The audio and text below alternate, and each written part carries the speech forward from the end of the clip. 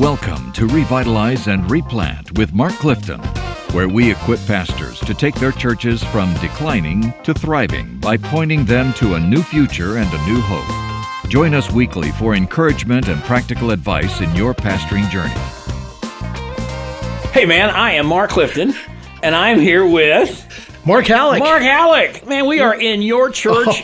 We are in Englewood, Colorado. I couldn't be more pumped that you're here, and Kyle's here too. Kyle is with us running the board. Dan is not with us. He's not with Dan us. has a full-time job. Yeah. He does all kinds of television commercials and movie trailers, and every once in a while he can't be with us. Wasn't he on one recently you posted about? Yeah, he was on the World Series, right? The World Series. Yeah, he did some Ford commercials on the World That's so Series. awesome. I know, isn't that crazy? I can't believe he even hangs out with us. I can't either. Yeah. I really can't. Hey, we are here in Englewood, Colorado today. We're going to do some brand new podcast. And I just want to thank you all for listening and for responding. Man, it really, we joke a lot about dozens and dozens of people who listen, but honestly, man, it's approaching 10,000 downloads a month, and we are really grateful for that. And we love your feedback, and we love doing this because we love the church and we love you. Today, we're going to talk about something. This one is it's a Tom Rainer article, right? And every now and then, our good brother Tom Rainer, he writes some articles that really make you start to think, and that's what we like. Yes. So he wrote a recent blog, and we're going to put it in the show notes here, and it's a great point of beginning of discussion on why non-denominational churches grow faster than Southern Baptist churches as a whole. Very interesting. So, absolutely. He gives some statistics, Mark. Do you have those in front of you where he talks about the worship attendance in Southern Baptist and how it has dropped off in recent years? Yeah. Let me just read a couple of these. So, like the Southern Baptist Convention's peak membership was 16.2 million in 2006, okay? In 2022, it was 13.2 million. Okay, let's hold that thought. Okay. So we had 16 million members in 2006. Yep. And we had 13 million members in 2022. Yep.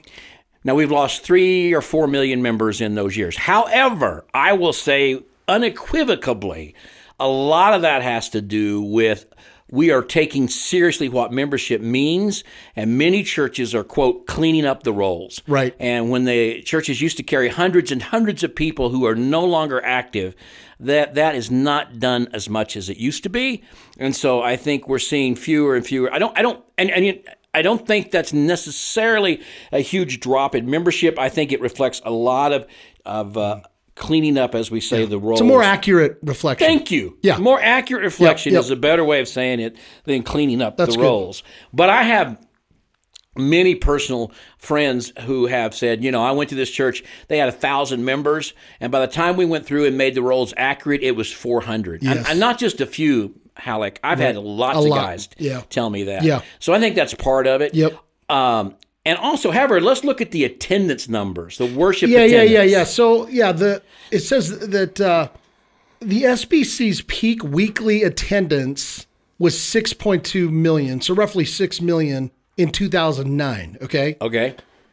By 2022, weekly attendance declined to 3.8 million. Yeah, so he says that's a 40%. That's pretty big. Rainer says that's a 40% loss between 2009 and 2022 in weekly worship attendance. Now, you have to factor in COVID. Right. He's got, those are 2022 numbers. And again, we're going to put all these in the show notes so you can look them up. But, 3.8 million average worship attendance in 2022, over 6 million average worship attendance in 2009. But obviously, you have to factor in something called 2020, which was COVID, and when we were all shut down, and that just, worship attendance just wasn't there. And these are 2022 numbers, and so even in those numbers, there's some hangover from 2021. And people will be quick to point out that attendance has grown last year. In 2022, it was larger than 2021 and 2020. However, we cannot ignore the fact that worship attendance and baptisms and small group attendance, they are not growing in Southern Baptist life. Right. And that is something we all are deeply concerned about. And so Rainer says, but in non-denominational churches, they are growing. They seem to be growing. So number one, what does he say? He gives us about 5 reasons that he says non-denominational churches are growing. Yeah, that's right. That's right. And So, I agree with some of those, Yep. and then some I don't. So yeah, let's I talk think about we it. would both say, just on the front end, that we would say yes and I don't know about both of these, right? Yes, and I don't know. I agree. So number one, here's the first one. Non-denominational churches tend to be more evangelistic. What do you think about that? I think that's a pretty broad statement, but it's like all of these that we're going to talk about.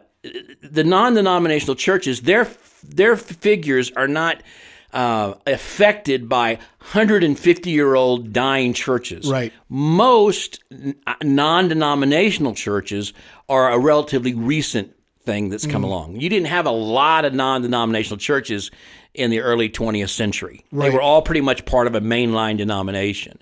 And so in Southern Baptist life, with 45,000, 50,000 churches, there's a number of churches in that group that don't baptize anybody, tens of thousands of churches that are really in decline, whereas in the non-denominational, most of those are newer churches. And so in that sense, and newer churches are more evangelistic, right? Well, right. That's exactly right. You want to dive into that? I think that's kind of at the heart of it. That is the heart of it.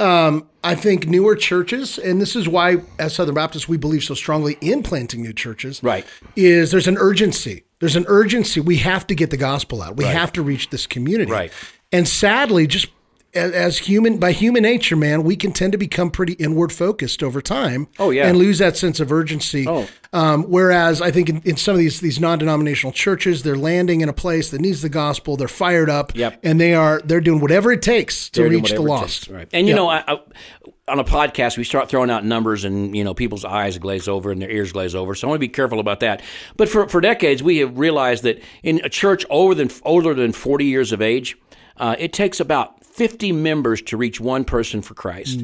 In a church less than 5 years of age, it's about 9 members to reach one person for Christ. New churches are far more effective at evangelism, whether they're non-denominational or denominational. And again, there are more new non-denominational churches. That's why that skews that way. But again, let's take just a second. Your church may be an older church. That's why we like replanting. That's right. Exactly. Replanting rebirths in that church. It's planting DNA. And remember, when Jesus spoke to the church at Ephesus in Revelation 1, he said you got to do 3 things. You got to remember how far you've fallen. You got to repent of what you've done. And then he said this, you have to return to what you did at first.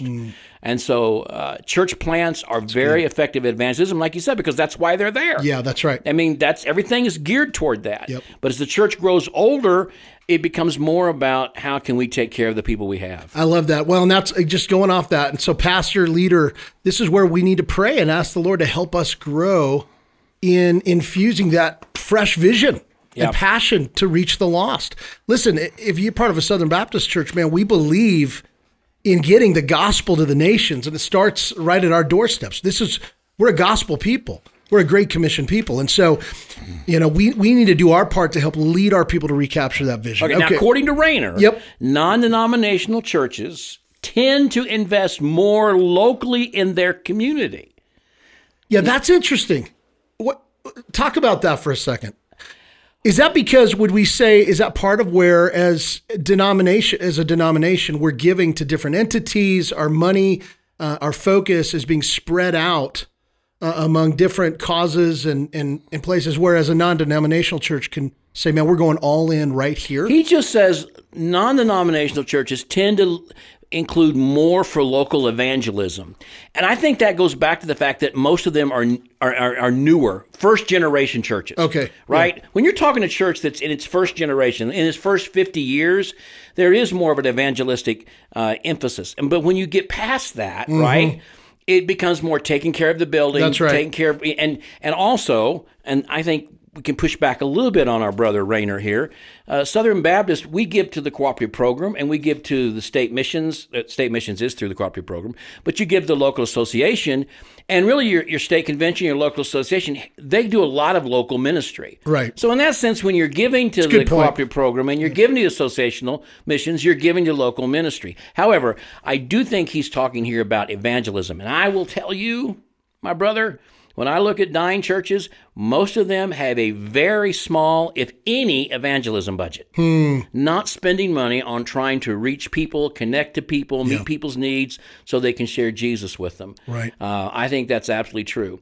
And so I think he's right. So number one, we got to understand that we got to have an urgency about evangelism. And number two, we got to budget for evangelism. Exactly. Yep. Number three, non-denominational churches usually do not engage in issues of conflict to the level that denominational churches do.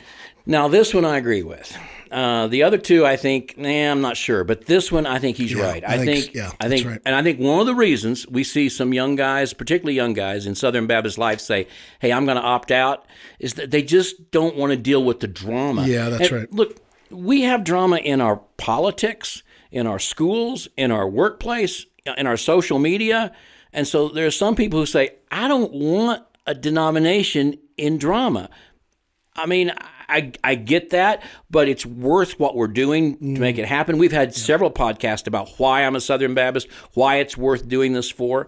But certainly you can't deny the fact that non-denominational churches don't have to get mixed up in denominational politics. However, I would say this, that is not a panacea.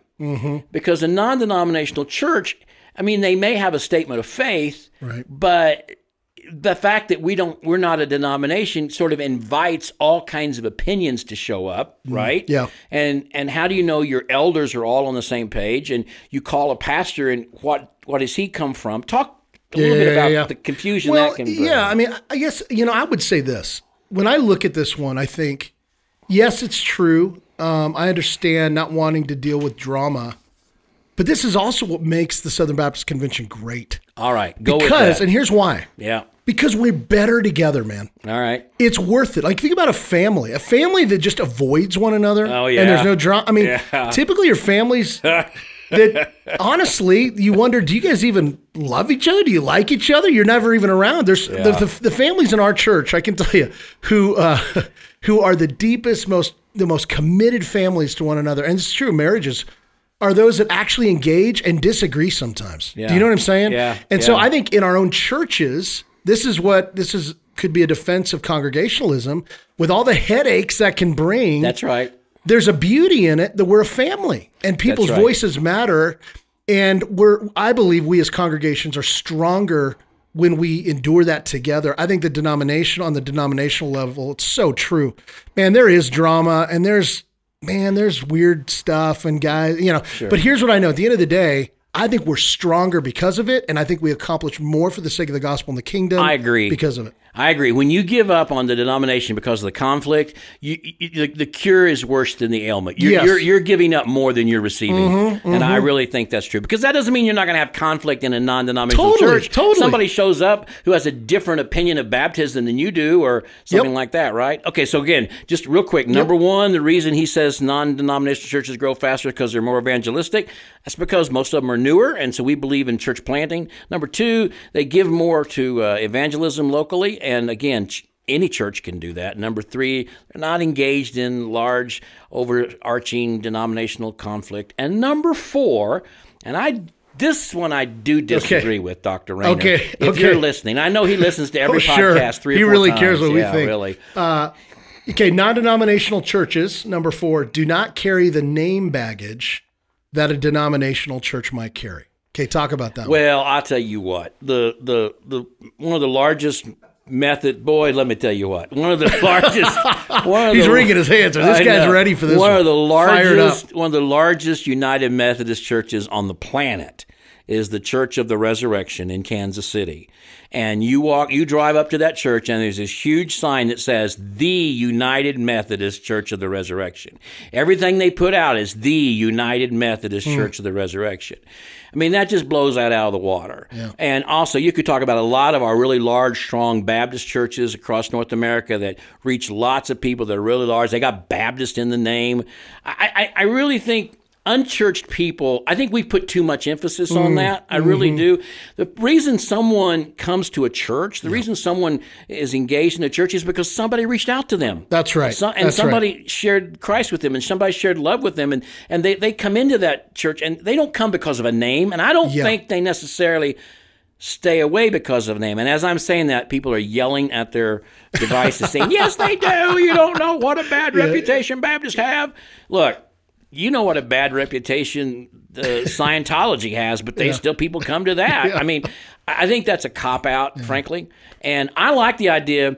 Adam Hamilton, pastor at Church of Resurrection, he was often asked about that. Why do you put that up there? The United Methodist Church of the Resurrection. Yeah. He said, because I want what we're doing in our church, I want it to benefit the whole denomination. I don't want to act like we're ashamed of our denomination. Now, lately, bless they're about to split, with the Global Methodist, United Methodist, and Adam's in the middle of all that. But this was several years ago, and he could have easily just called it the Church of the Resurrection, but it is United Methodist. And there are Baptist churches that do that. There are Christian churches that do that. What's the big Christian church in Louisville? Southeast. Southeast Christian. So I think there's plenty of reasons to say I just don't think I think that's overblown. I want to just say something about a point you made that's so good. And this is what we got to remember. Typically, people who are looking for a denominational church are those who grew up with that denomination many times. I could just tell you in Denver in the north and increasingly in the south, we're just moving way beyond that time. Yeah. You know what I'm saying?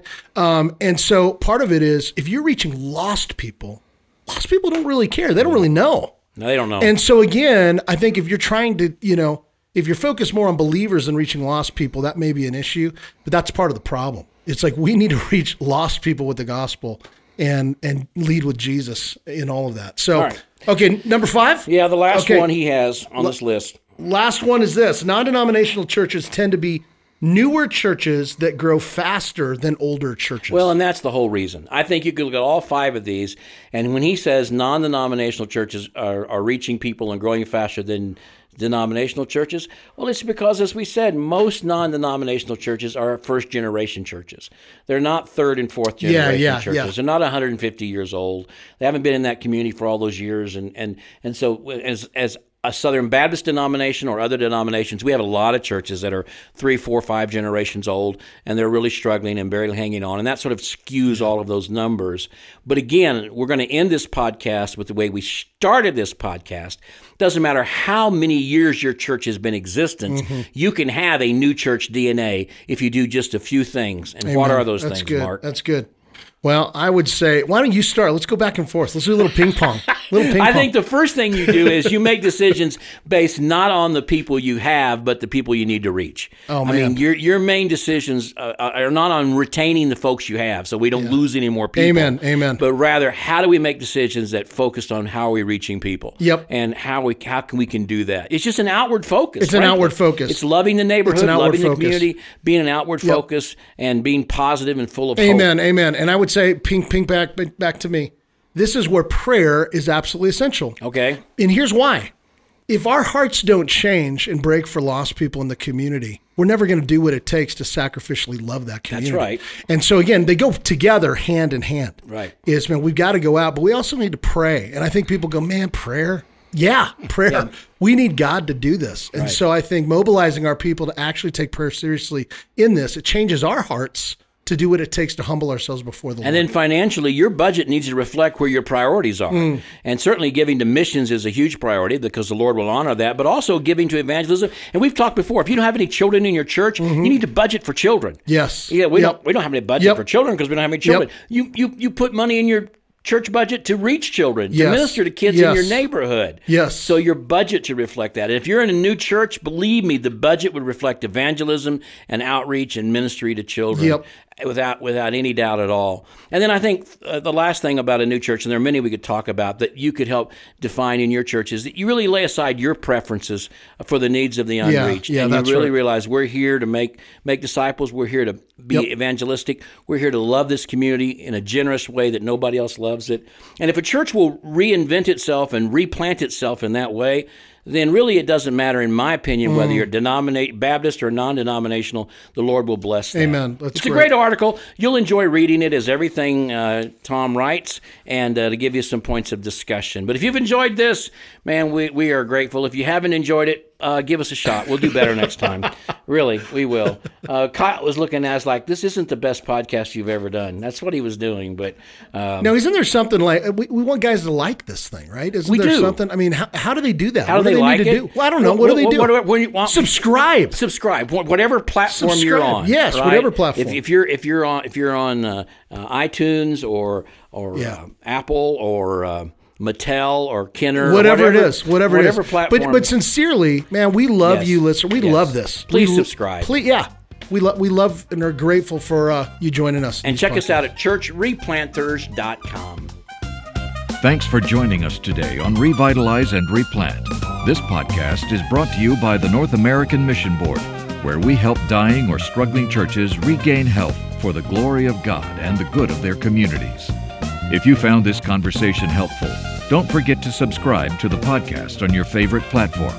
To learn more about becoming a replanting pastor or to explore resources about revitalization for your own church, visit churchreplanters.com.